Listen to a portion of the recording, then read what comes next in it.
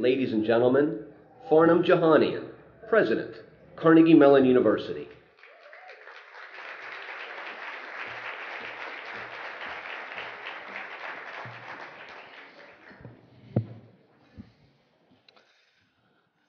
Well, good afternoon. Okay, we're going to try this again. Good afternoon. Oh, much better, much better. It is my great pleasure to extend a warm welcome to all of you as we kick off this inaugural CMU K&L Gates Conference on Ethics and Artificial Intelligence. Before I get started, we picked this date in April because we knew that this would be the third week of spring, and especially for many of our friends and colleagues from the Bay Area, from the West Coast, and from Texas, we knew that you wanted to enjoy spring in Pittsburgh. So you are welcome. Really happy to welcome all of you on behalf of my colleagues at Carnegie Mellon. We're joined here today by several of our trustees and members of the university leadership team, and by a wide array of distinguished CMU faculty and thought leaders from across the country. You will hear from them throughout the day today and tomorrow.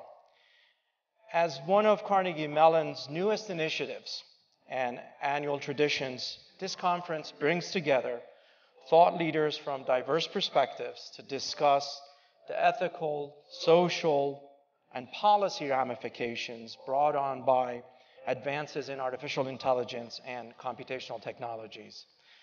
This two-day event has been made possible by an exceptional coalition of support. First, I want to take a moment to thank our extraordinary partners at K&L Gates.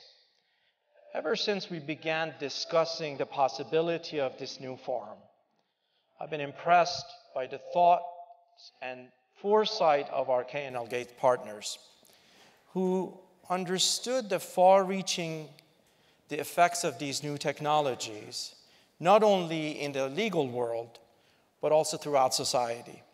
And they've been willing to invest in work to make sure that these technologies and these unprecedented advances that we see benefit society and benefits humanity. Because of their generosity, K&L Gates Endowment for Ethics and Computational Technologies will advance research and education in this critical domain and foster dialogues like this week's conference. I'm delighted to welcome several representatives from K&L Gates this afternoon, including Jim Segerdahl, Global Managing Partner, who will provide remarks in just a few minutes, Michael Cassis, Chairman of the Management Committee, and David Lehman, Partner and Co-Head of the K&L Gates Artificial Intelligence Initiative. And I should note that Michael is also a proud CMU alum, Dietrich College class of '82. Michael was 10 years old when he graduated from college. Ladies and gentlemen, please join me in welcoming and thanking all of our partners from K&L Gates.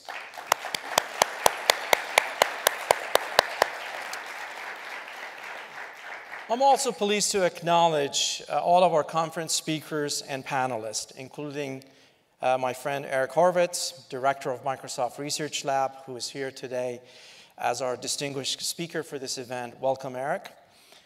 Preparing such an extraordinary agenda requires exceptional leadership. So I'm grateful to the conference organizers, the steering committee, and of course my colleagues, the co-chairs, David Danks and Illah Nourbakhsh. Finally, this conference has been supported by countless professionals, including Dorothy Robinson of Counsel at K&L Gates, and the entire planning committee at Carnegie Mellon and at K&L Gates. Please join me in thanking all of our special guests as well as our conference organizers.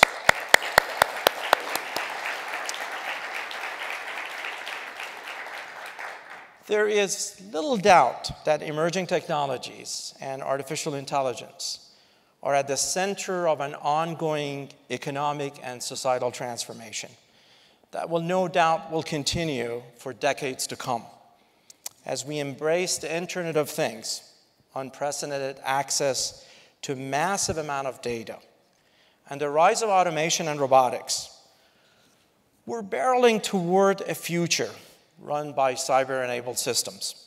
While these technologies will enhance our comfort, security, and quality of life for society, for all of us, their deployment has had unprecedented consequences for our workforce, our education system, potentially for social justice, for fairness, for privacy, and many other aspects of society.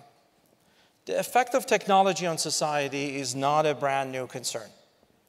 But as we see these emerging technologies pervade every aspect of our lives and disrupt markets and disrupt industries, these issues have become even more urgent. Consider for a moment a few phenomena of our technology-driven world. As data has become a new currency for business and for technology, we're seeing a dramatic surge in the collection, storage, analysis, and monetization of our personal and often most sensitive data. Meanwhile, the most cherished attributes of the internet and the web, its speed, its reach, its openness, and the notion of anonymity, are being used to undermine our democracy and our civil liberties. As AI enhances and augments, and in some cases outpaces human capabilities, human-machine interaction is reimagining the future of work. At the same time, the very nature of employment is evolving. Skill cycles are shorter than ever before. Consider for a moment that according to a recent study, 65% of the jobs that Generation Z will perform don't even exist today. This will have dramatic implications for educating the next generation. It's not just the scale and ubiquity of these advances that are remarkable. The pace of advances, as well as the acceleration of their economic impact, is also unparalleled in human history. As an example, it took landline phones about 45 years to go from 5% to 50% penetration among US households.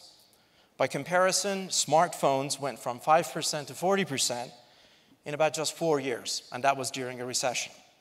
And in 2017, that number reached more than 77%.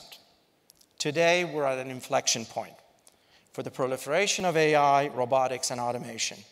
As this innovation moves forward at warp speed, our development of ethics, I should say, and policy must keep up.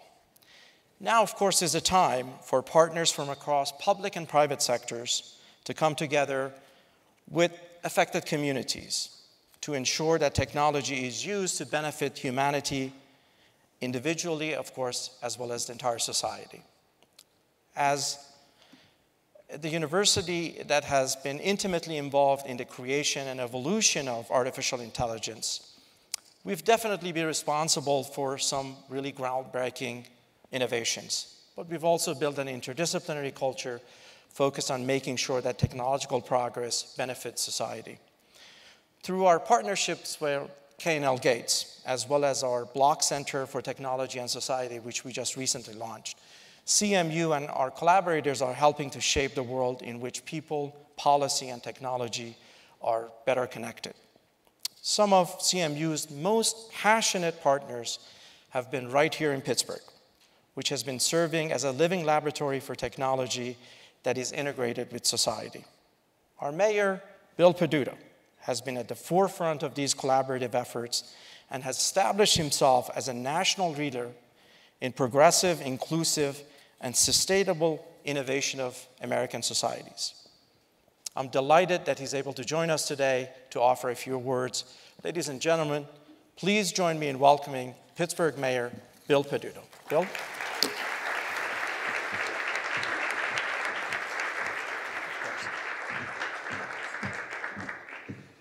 Thank you, Mr. President, and thank you to Carnegie Mellon University and K&L Gates for taking on this issue and being able to have a discussion. And I also want to thank the person who wrote this speech for me, because it's one of the best political speeches that I'm not going to read. I always try to speak off the cuff, so let me explain what these next 2 days mean for policymakers. You know, Pittsburgh was an industry leader, right? The Industrial Revolution. During World War II, we produced more steel than Germany and Japan combined. And when we built out this industry and this great wealth that came to this region, it came at a very heavy cost. We had air that was dangerous to breathe. We had water that was poisonous to drink.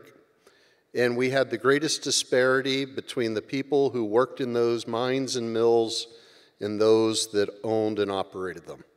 The greatest disparity in American history. And those were the costs that came with it, and it would take decades and decades to be able to change that. Well, we did what Pittsburghers do. We created the first Clean Air Act in American history, and we went about to clean our air. We created public-private partnerships in order to be able to clean our water. And we organized in those mines and in those mills, and in the process of building America, every bridge and every skyscraper, we created the middle class. But they came as afterthoughts to the Industrial Revolution, not a component of the Industrial Revolution. So as we find ourselves today in the fourth Industrial Revolution, we have to look beyond simply what this technology can provide to venture capitalists out of California. We have to think about what it will provide to the people who live in cities throughout this country. We went through decades of redlining out neighborhoods based upon race and based upon income. We cannot redline out communities in this new economy based on whether or not you have a cell phone, whether or not you have credit. We have to be able to make sure everybody is having that same opportunity, and the technology will help us to expand it. We have to look beyond just what the technology will do and start to understand how it can minimize negative effects to the environment. And we have to look and see how it will enhance the places we call home. In Pittsburgh, we call it P4, people, planet, place, and performance, a new metric for a 21st century, not old economics of the 19th century. A quadruple bottom line of being able to understand how to measure success.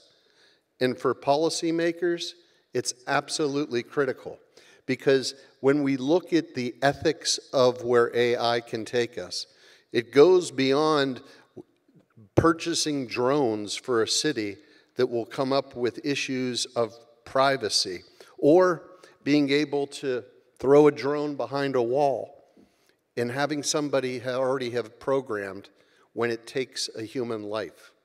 At what point then do we start to think about creating machines and algorithms that have the ability to take a human life? We are at the forefront of all of this coming together, and it's coming together so fast. But if we don't plan for the negative consequences in the beginning, we'll have made the mistake that we made in the Industrial Revolution, and we will spend decades trying to solve those problems. Thank you.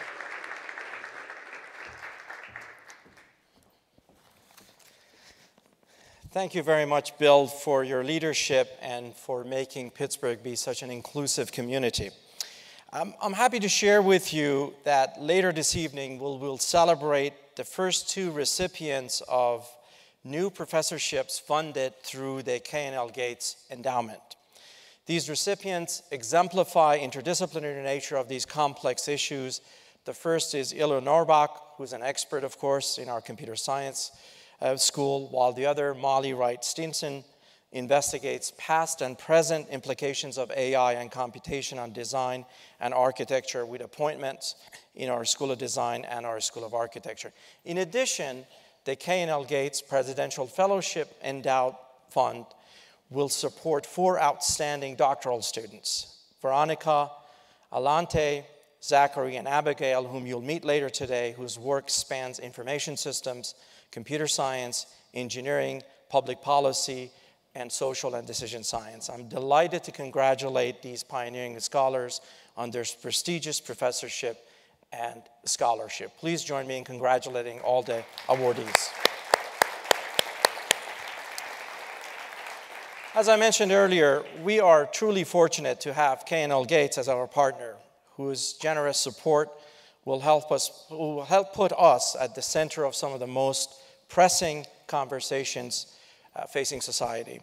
At this time, it is my great pleasure to introduce Jim Segerdahl. As Global Managing Partner, he serves as the firm's Chief Executive Officer, a native Pittsburgher, so he can tell you all about the weather. Jim is a board member of the Allegheny Conference for Community Development. Please join me in extending him a warm welcome to Jim Segerdahl.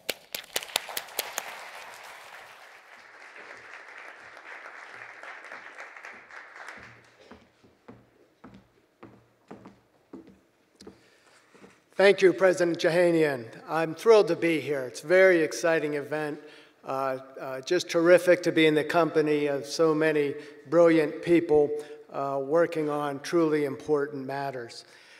I am pleased and honored to welcome all of you to the first inaugural Conference of Ethics and Artificial Intelligence, which I am proud to say is funded by the K&L Gates Endowment for Ethics and Computational Technologies. With this initiative, we honor not only our longstanding relationship with CMU, but also the commitment of both organizations to be at the forefront in furthering the understanding of the opportunities and the challenges presented by the ever-evolving role of technology in our society, including the role of artificial intelligence, machine learning, and robotics. Our law firm has had a long relationship with CMU over many decades. That relationship has been a source of tremendous pride for us. Although our core missions are different, we have worked together, shared civic involvement, and even shared leaders. For example, one of my predecessors as managing partner of K&L Gates, Chuck Queenan, is a former chair of the board at CMU. He's currently an emeritus trustee of the university and continues to provide wisdom and guidance to both of our organizations. With this conference, we have added another dimension to that relationship. As you know, it will be a biennial event and will be an opportunity that we hope will stimulate great discussion and important dialogue. You might reasonably ask, why is the field of ethics and intelligence, artificial intelligence, important to K&L Gates, a law firm? It's a reasonable question. Our firm's work and our footprint is global as well as national. We like to think that we are a leader in the practice of law as it relates to technology, innovation, and development. We are fortunate to represent some of the leading technology entities in the world, as well as numerous startup companies that aspire to be in that sphere. We care about what our clients care about, and forward-looking clients everywhere care about artificial intelligence and its potential impact on their businesses and society at large. Evidence of this is the fact that our artificial intelligence practice area now comprises over 80 lawyers. The legal implications of the application of AI on our clients is broad, deep, and interdisciplinary. It will affect numerous different practice areas for us and for clients around the world, including mergers and acquisitions, healthcare, the protection of intellectual property, employment law, and a host of regulatory issues. Further, the practice of law itself is undergoing major shifts, and AI increasingly will be important to how legal services are delivered to clients. We approach what we do in a forward-looking way, with a forward-looking mindset. That's part of our DNA, and that's why we're so excited to be part of this important discussion and exchange of ideas. All of us know that advancements in computer-related technologies, many of them born of research here at Carnegie Mellon University, going back to Herb Simon and his colleagues, will increasingly bring about profound changes that affect our society and humanity in many ways. We can see that a critical dimension to many of the choices that will have to be made, whether implicitly or explicitly, as technology is developed, is the ethical dimension. And this is going to be important as our policymakers grapple with difficult issues as time goes on and as advances are made. We all have a stake in the outcome of these discussions, getting the best minds from across the relevant fields of study, from robotics to philosophy, in between and around, to focus on these problems is essential to addressing these matters efficiently and ethically. In making our gift to fund an endowment in ethics and computational technologies, we made an investment for the long term in an area important to us as a law firm and to society at large. With this conference, we are pleased to open this new forum for discussion and development of the important work of the speakers and participants. Welcome, and I hope you enjoy and benefit from the conference.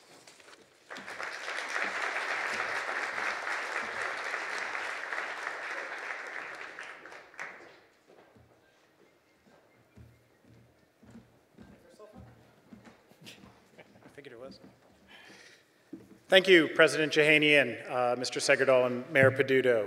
I'm David Danks, Thurstone Professor of Philosophy and Psychology here at CMU, and co-chair of this event with Illah Nourbakhsh, currently Professor of Robotics for about another 2 hours, at which point he becomes the inaugural K&L Gates Professor of Ethics and Computational Technologies. And it is our great pleasure to welcome you all to this inaugural conference on ethics and AI here in Pittsburgh.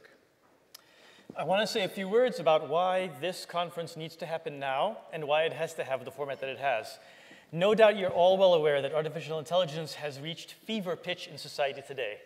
Thanks to certain companies, what they've done in terms of rushing forth with deployments in the real world, and thanks to discourse by outstanding investigative journalists who have turned the public's attention to these issues. But the people in this room know something else, because many of our friends who are here, from policymakers to business folks to researchers, are flying around the world at a breakneck pace now, between meetings and other meetings, discussing regulation, discussing entrepreneurship and venture capital funding to AI, discussing the question of how we engineer ethics into artificial intelligence systems. And all those meetings are fantastic and must happen. But this meeting has to happen because there's a fundamental question that is actually inherently transdisciplinary. What will artificial intelligence do to our sense of human identity? What will we be in the age that we can see already on the horizon? That's the fundamental question of identity and the fundamental question of human dignity. And those are the issues that we will grapple with during this conference. So we've designed a conference for you that brings together outstanding journalists and experts and sets them up not to talk within disciplinary confines, but rather to talk in a transdisciplinary manner about the core issues of identity, of humanity itself. That's a conversation that we think has to start now and has to repeat over and over again. So that's the conversation that you're part of and that we're very happy to welcome you to. But enough about the highfalutin stuff. Some logistical notes very quickly. You'll notice on all of the tables that there are cubes that have the schedule, have information about Wi-Fi for those who are interested in that, Twitter hashtag, and so forth. Throughout the conference over the next 2 days, there will be opportunities for you as members of the audience to participate in terms of providing questions for panelists to answer. That will all be done using a technology referred to as Slido, an app, and there will be some more information provided about that as we get to the first panel. The conference is being live streamed, so if there are people that you know wanted to participate but were unable to be here, please let them know about that. And the conference elements will all, over the coming weeks, be rolled out on the webpage, so we encourage you to continue to look back at that. Okay, back to the important things. This conference, as Illah said, is about having a conversation of the ways that technology, particularly AI and robotic technologies, are influencing, impacting, providing opportunities and challenges for us humans, for societies, for nations, for peoples. And in particular, we've decided to organize this conference around 4 different sessions, each of which is anchored in a particular human interest or human value.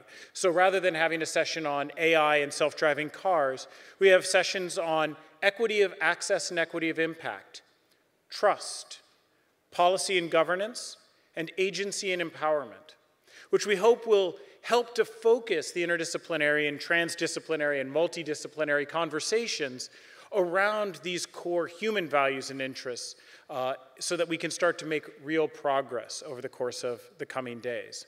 And so with that said, I'd like to turn things over to Illah to introduce the first session.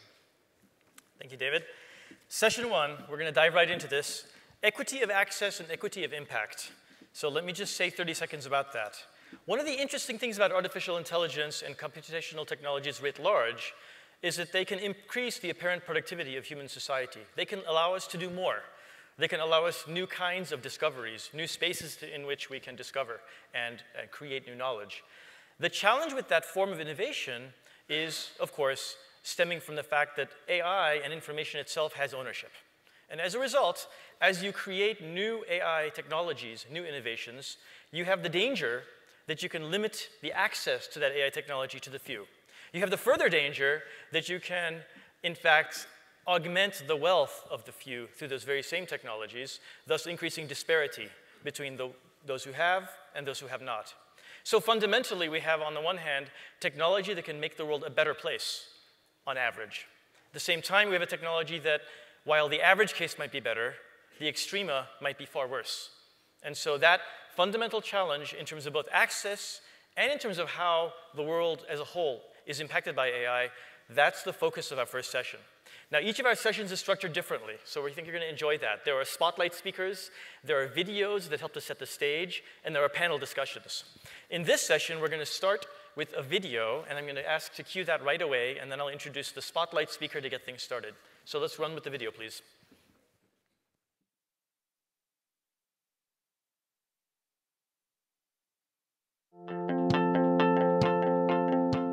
We really, as engineers, need to take responsibility to work on the things that will make the world a better place. Taking responsibility, having a research strategy instead of just going wherever your curiosity takes you. AI and optimization have very different strengths than humans do. Humans are really good at actually figuring out what the ends are, what the value judgments are in general, how it should trade off between different things like various forms of efficiency and various forms of fairness. But humans think of them in the context of special cases. And humans are very bad at actually sifting through all of the possible special cases, of which there are more than the number of atoms in the universe. We developed this new framework which we call Future Match, where we take as input the human's value judgments, and then using AI-based simulation and past data, we can actually optimize the policy parameters as to how do you best achieve those goals. So we're separating the means and the ends. The humans are talking about the ends, and the AI is figuring out the means. And I think that this is a very important separation for the future in many different areas of AI. That's Thomas Sandholm, our colleague right here at Carnegie Mellon University in the School of Computer Science. Now, I'm very pleased to introduce our first speaker. He's going to set the stage for about 20 minutes, and then we're going to have a little discussion in the comfortable armchairs in the middle. Our first speaker is Osonde Osoba, and I'm happy to welcome him to the stage. Osonde is an engineer at RAND Corporation, and he's a professor at the Pardee RAND School. His background is perfect for this. His background is in machine learning, optimization, control, but he's also branched from machine learning into health, defense, and technology policy. So from there, he's gone to data privacy and accountability. So you notice I mentioned pretty much all the key words as we look at the way AI integrates into society. Before joining RAND, Osonde was at USC and indeed got his PhD there in electrical engineering. And without further ado, welcome, Osonde.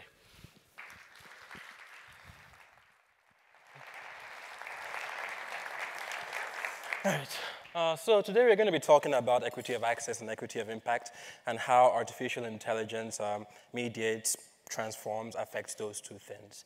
I will be suggesting that we look to the past, look to antiquity, to sort of help us see what's going on in the future.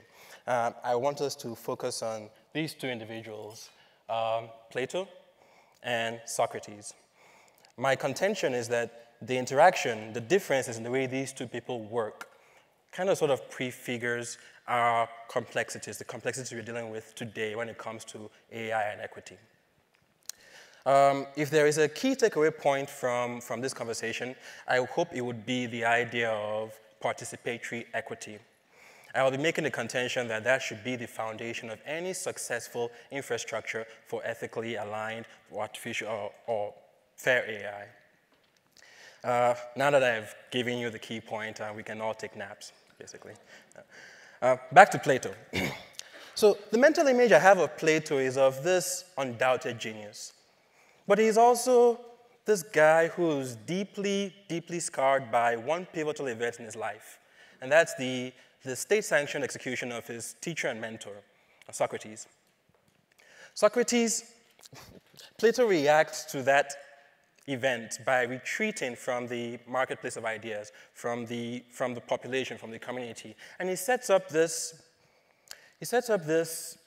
archetype for the solitary contemplative philosopher.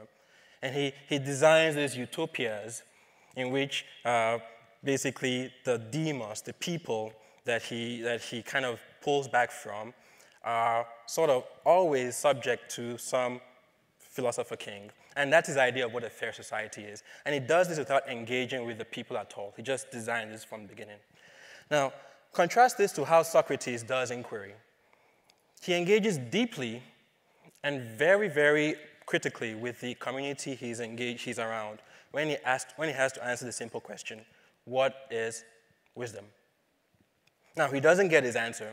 He doesn't get a definitive answer from that question, from that interaction. But at least he can claim some defense against the biases that his personal perspective necessarily brings to that conversation. Think about how these two men might have thought about the questions that lay before us today. The idea of equity, what is equity? And how do algorithmic decision-making artifacts interact with equity? Aristotle makes an appearance in discussions of equity also, but we won't focus on him today. Back in the day, a few months ago, I was introduced as an engineer of fairness. That's a little bit of a paradoxical title. Engineers have this image of being objective, precise analysts, while fairness is this very contextual, very socially defined, very fuzzy concept that's slippery to define. I argue that any discussion of artificial intelligence and equity is going to be doomed to this compresence of opposite qualities. It used to be that when we talked about AI equity, people would sneer at us. They'd say things like, well, what is equity? In the same way that Pontius Pilate probably asked, what is truth? And typical conversations about AI policy, they were focused on these future-looking scenarios, these Terminator scenarios, these existential crises. And I would argue that that focus, that's a product of a privileged perspective, a perspective that cannot imagine the problems of AI affecting us today. They have to look to the future to imagine things that go wrong. Now, that is probably a lazy argument, so I'll offer a reconciliation. So here we have Hawkins along pushing that line of inquiry. Let me offer a reconciliation by observing that questions of AI equity and AI safety, existential safety concerns, they actually share a common root. For example, they are concerned with value alignment. By value alignment, I mean, how do we design algorithms that support societally defined norms? They also share the problem of explainability. In the interest of procedural transparency, we would like to be able to derive stable, robust, meaningful explanations from the algorithmic decision-making artifacts. But let's focus on equity. When we focus on equity, there are these definitional problems. There are these issues, these perceived aperture in the definition of equity. And it's a great thing that we now have examples that in spite of the arbitrariness, in spite of definitional problems, they're able to demonstrate examples of algorithms violating socially defined equity norms. These examples have done us a deep and huge service of kind of sort of challenging that deep slumber of settled opinion that algorithms are necessarily fair and infallible. In fact, we have researchers now saying that any technological design necessarily embeds ethical decisions, necessarily embeds values, either implicitly or explicitly. When we talk about AI equity, those conversations turn on how those values align with societally defined expectations of fairness. So, the first is the street bump example, the second is the compass recidivism, and the third is insurance price. And the last two examples were sort of were the result of ProPublica's explorations. Let's try to examine how biases might seep into our supposedly objective, infallible algorithms. We are probably familiar with how AI systems are designed. There's usually a design phase, a programming phase, a training phase, and a testing phase. But right here, in the design of an algorithmic artifact to make a decision, we have situations where we have framing artifacts, framing effects. When you design a system to make decisions and you focus and you frame it as an optimization on predictive accuracy, it shouldn't be surprising when you have fairness problems with that design. Besides the actual framing effects in the design, you have inputs that are used to design the systems. These usually consist of data and assumptions, at least in modern statistical machine learning models. Older AI models, they relied more on rules and assumptions, expert-elicited rules and assumptions. But even in these inputs, you have this problem, and I'm using terms from behavioral economics to help us maybe frame this better. We have this problem of naive realism, where the model assumes that the data it's able to see is a complete contextual representation of the real world. So you can imagine a model trained on a subset of the population, assuming that the general population to which it's going to be applied looks like that training set. That's a form of naive realism. Or you can imagine an algorithm trying to make inferences about people's networks based on just social media links, assuming that social media links represent the full state of connections in the real world. That's a form of naive realism. We also have this issue of anchoring biases. Statistical models, they tend to basically anchor on examples they've seen in the past. This is an example of a generalization error problem. And so by anchoring on those examples in the future when it's presented with things it's not familiar with, you have these anchors that kind of sort of help.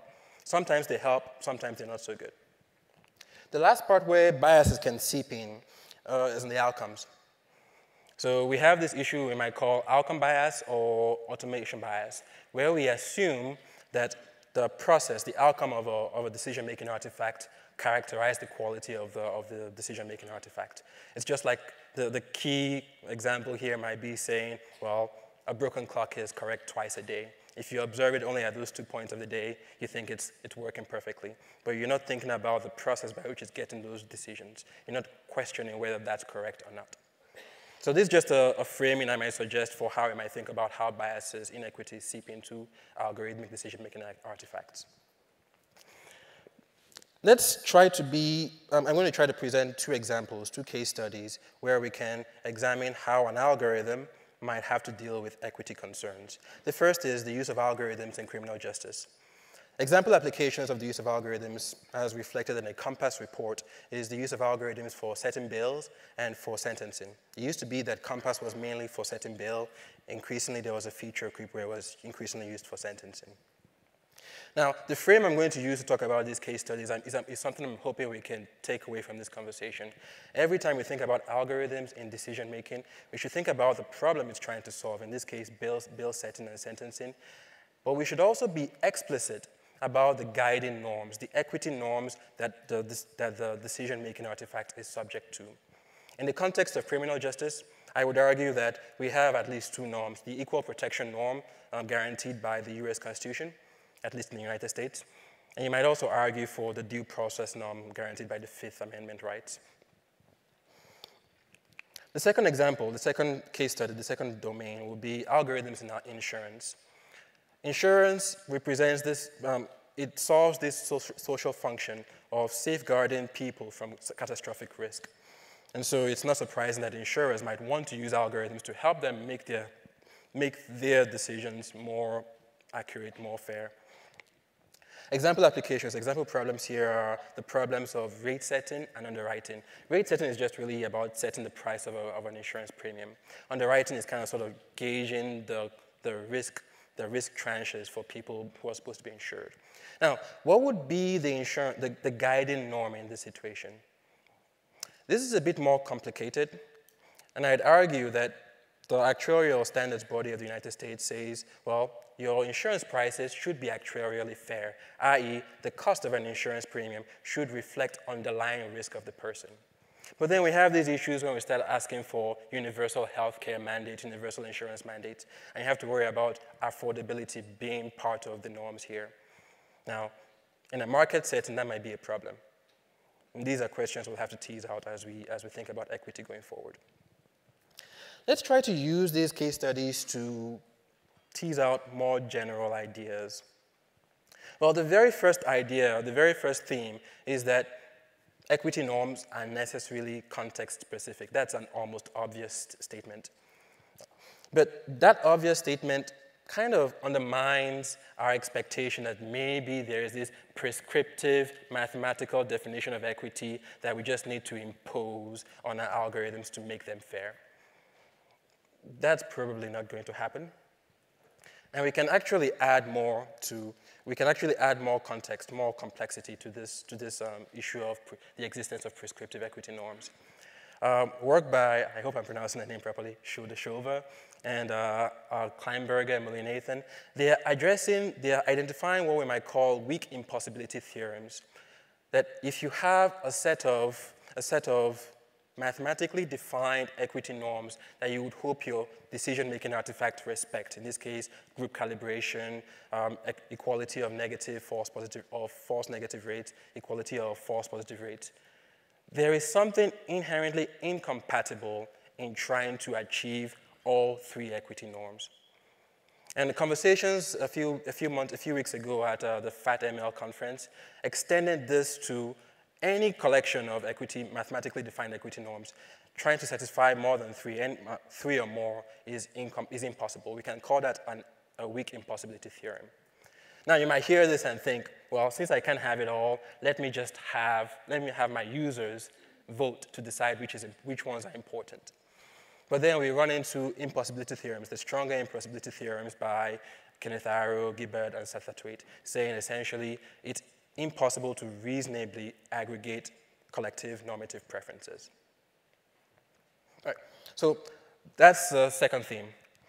The third theme I've been trying to develop over the past year or two thinking about this is this framing of allocation problems, distribution problems as entitlement programs versus market programs. We can think about it as a spectrum. Entitlement distribution programs, they are distribution problems in which there are clear equity norms guiding the decision process, the distributive decision process. Normative clarity usually means that there is some law, some regulation that everybody accepts that determines how fair a decision is. You can think about the example of United States criminal justice. You have a public good, law enforcement, that's being distributed to the public under the normative guidelines of equal protection and due process. But we also have what we might think of as market programs. Market distribution programs are just distribution programs where equity norms play little or no role, and the distributive action is determined largely by the intersection of demand and supply. Now, let's try to figure out questions that come up from this. In entitlement programs, you have the question of, are the norms necessarily equitable? And if they're not equitable, are there remedies for it? Social movements like Black Lives Matter and civil rights movements, they are essentially challenges to the equity norms, the ruling equity norms at the time. And we have this saying essentially that legality is not really a question of justice, it's a question of power. When we switch over to the market session, you have this issue of there is a trade-off between the accuracy, the efficiency of the market, and the imposition of equity norms. If you try to make a market fair according to some equity norms, you can often impose a deadweight cost. What is essentially a deadweight cost? The question becomes, who gets to bear that burden? And how big is that burden? That sounds theoretical, highfalutin. In concrete terms, you can think about it in terms of the insurance market. In health insurance, if you have a universal mandate, who gets to bear the cost of that increase in risk just because you have a universal mandate? Less controversially, in auto insurance markets, who gets to bear that cost? Those are questions we have to tackle with, we have to grapple with, if we really care about equity in algorithmic decision-making systems. All right, I feel like I've been a bit negative about the prospect of algorithmic equity. Let's try to see if I can pull out a more positive vision from the rubble. I've been poking holes in the idea that you can actually define prescriptive equity norms mathematically and impose them on your algorithms. And even if such a thing existed, you will still need the buy-in of your subjects, of your users. That is not easy to maintain, to receive in a dictatorial technocracy. So this suggests that maybe we should be thinking more about participatory versions, participatory models of AI equity. Basically, these will be models in which your users, which constantly query your users for equity concerns. When we talk about diversity in the rank, this is the diversity point. You knew it was coming, so whatever. When we talk about diversity in the ranks of algorithmic designers, we are not just pleading special circumstances. It's precisely because by having more diversity in the rank of designers, you're pulling in more social perspectives to inform the design process. But even diversifying is not enough, because if you think about it, algorithms are always necessarily going to, generally going to affect more people than are being represented in the designer class. So what you're going to need is something that allows for more participation from wider groups. And we can sharpen this point by observing that equity challenges, equity concerns, they are a distributed form of knowledge. There is no single controlling group that's ever going to be able to coordinate the transmission and accommodation of equity challenges. So we need more participation. Basically, we need more Socrates and fewer Platos designing from isolation. We need people who are going to go out there and do the messy work of engaging with the subjects. And this is where I'm reminded again of Chouldechova work on the Allegheny County child welfare system. It's really good work, which is why I'm talking about it. Now, besides the participatory model, we might want to think about, instead of prescriptive norms, we might want to think about infrastructures for imposing, for enabling and designing equity into algorithmic decision-making systems. This is kind of sort of the GDPR route. Instead of trying to impose norms, you define an infrastructure that enables good behavior to happen. Now, we might want to ask ourselves, what are the minimal key components of such an infrastructure? I want to argue for three or four. Fluency. We need more fluency in the principles of equity. So the economist Peyton Young puts it this way: equity principles, these norms I've been going on about, and the mathematical definitions of these norms, they are really just instruments. They're not ends in themselves that we just impose in an algorithm. They are really instruments by which society kind of sort of adjudicates equity problems, distributive problems, especially when efficiency, market efficiency fails as a criterion. Now, if we are not fluent in the language of equity principles, we are going to have problems properly adjudicating and responding to equity concerns. The second one, under which I'll combine the two, transparency and dissent, I think primarily it's about dissent. You need any implementation, any algorithmic implementation, to have basically settled avenues for enabling dissent, for collecting dissent from the users. Part of that dissent procedure will probably require transparency about the norms governing the domain. And thirdly, and I think this is the part that fails, especially in privacy conversations, you need methods for accountable redress. You need to be able to have institutions be able to make and keep promises. You need incentives to allow that to happen. Usually, at least according to GDPR basically says, well, the way to do that is by having these steep fines. And I'm inclined to agree, because we have a history of data breaches that has not abated in spite of the small fines we've been having so far. These are the ideas I have out there.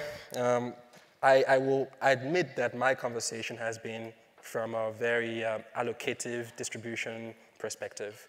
I want to acknowledge Kate Crawford's perspective that besides allocative problems, you have representational harms that come from using algorithms in society. When algorithms that represent the proper distribution in society, disparate distributions in society, are now responsible for shaping our preferences, what does that mean long term? That's all I have for you.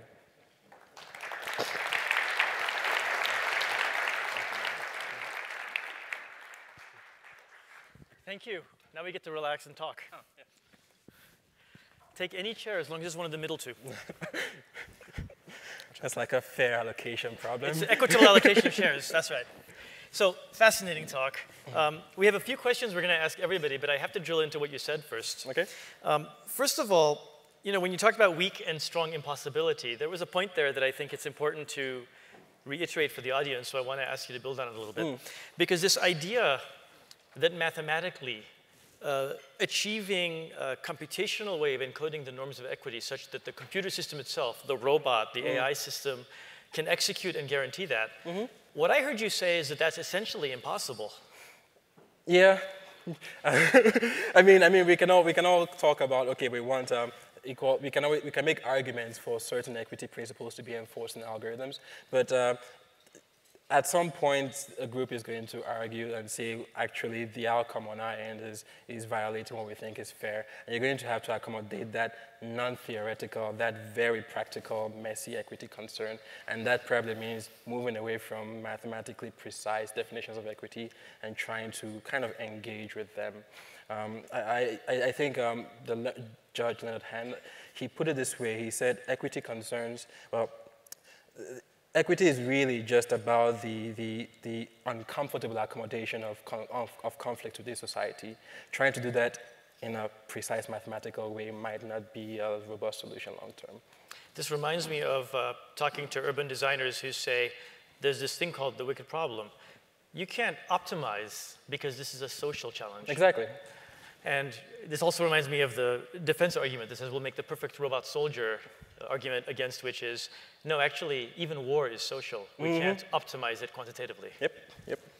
Well, so this is interesting. If it's the case that we can't actually hope for an AI system that will make the world equitable by the very nature of how it's programmed, then you talked about participatory equity, which I love. Except when I look at a system like Facebook or AdWords on Google, what I see is participatory systems. And what I see in those systems is, since no system is equitably perfect, so to speak, people find a way to hack them. And then use their own asymmetric levers of power to hack the very participatory system you created to do things like throw, say, I don't know, an election. So that's not how funny, do we deal with hackability? I would argue that maybe the issue is probably mechanism design, learning to put in incentives in platforms that allow for this type of, for correcting for these types of evolutionary behaviors over time. Trying to a priori design a perfect system, that's like you're saying, it's not going to happen. So it's about structuring the incentives, creating an infrastructure for modifying them over time. So then here's my fear. I totally get that. We're going to make systems. We'll make them as good as we can. People will misuse them. There will be bad actors. And we're going to respond. We're going to have a rapid reaction to that. But here's my concern. The AI systems we're talking about are inherently accumulating and concentrating power and knowledge, which means the bad actor's ability to negatively influence reality, it's big and only bigger next year and the year after. So it seems to me by the time we catch them, the crimes get worse before we do the redress or the fix. So don't we have this weird runaway problem? Yes. These are problems I think about every day, and I talk about with fellow researchers at RAND.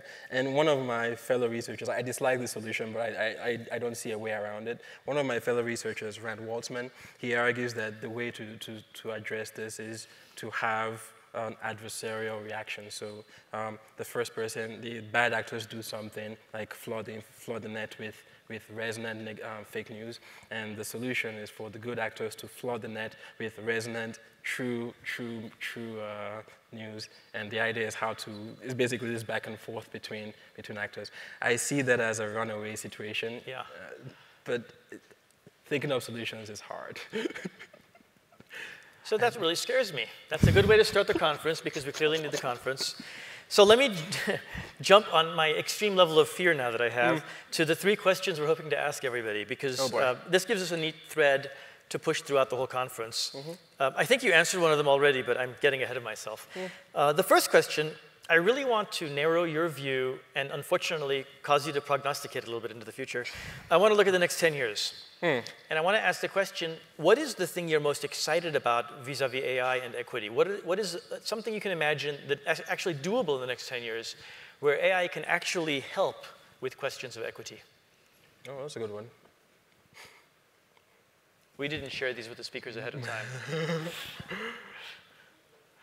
So I think we're already seeing this happening. Maybe 10 years is too far out. The issue of credit allocation, credit scoring for thin file subjects, people who don't have large formal records in the economic sectors. So this would be like people in developing countries, poor people. The ability to use artificial intelligence to, I try to use the term algorithms as opposed to artificial intelligence as often as I can. The ability to use machine learning methods to learn about credit score, about credit worthiness from other sources of data seems to me extremely powerful when, if properly applied and properly supervised, because you can also use that type of scoring mechanism for other things like the Chinese approach of social scoring. But just enabling better credit to people in poorer situations is a huge transformative thing, I think. And I love that answer because it also brings into the play the whole question of developing world and ways in which developing world may access what we're talking about. So the second question is the exact opposite. Again, limiting ourselves to 10 years or so, what is it that most keeps you up at night in terms of equity and AI? I don't sleep regularly, so you know. I tend to avoid projects involving hard defense because it makes me really anxious. And the question of deterrence in a world in which we have AI-enabled weapons makes me worried. And worse than that, it's not just the existence of the weapons that makes me worried. It's the differences in the cultures deploying those weapons. If you think about the Chinese approach to defense and the American approach to defense, you have basically China seeming to be more trusting of just wholesale, fully automated weapons. And you have United States doctrine saying something to the effect that we'll always have humans in the loop. That makes sense from that seems comforting from a unilateral perspective. But imagine a situation in which a country has humans in the loop for all the autonomous systems, and the other country just doesn't care. That seems to have deterrence implications that are difficult to think about. So lack of parity may actually force a good actor to become less good. Yep. Indeed. Last question for you is an interesting futuring question that's kind of navel-gazing about this conference. So imagine we're here 15 years from now having this conference. How will it look or feel different because of AI? I assume most people will not actually be here, would have bots and telepresence. So we'll just be talking to a set of screens here. Yeah. I like this idea, and I'm trying to imagine how that would apply in a conference setting. I like this idea of Clark and Chalmers' extended mind. I feel like most of us will be more invested in the tools that enable us to engage with the world. And so maybe we'll have augmented brains of some sort that make us faster thinkers. I always think about how to think faster, how to think more creatively, and I imagine that artificial intelligence will probably enable that in the future. So cognitive orthotics for us all, maybe. Yeah. Excellent. Well, thank you so much for joining us. Wonderful speech. Thank you.